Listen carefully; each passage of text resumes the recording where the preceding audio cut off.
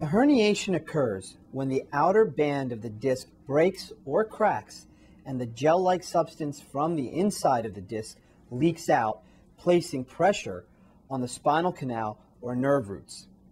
In addition, the nucleus releases chemicals that irritate the surrounding nerves, causing inflammation and pain. Most lumbar disc herniations occur as a result of sudden stress, such as from an accident. Sometimes they occur gradually, over weeks or even months. The risk factors that can contribute to the chances of a disc herniation include aging. As we get older, discs gradually dry and lose their strength and resiliency. Lifestyle choices, lack of regular exercises, not eating a well-balanced diet, being overweight, or smoking can substantially contribute to poor disc health. Poor posture.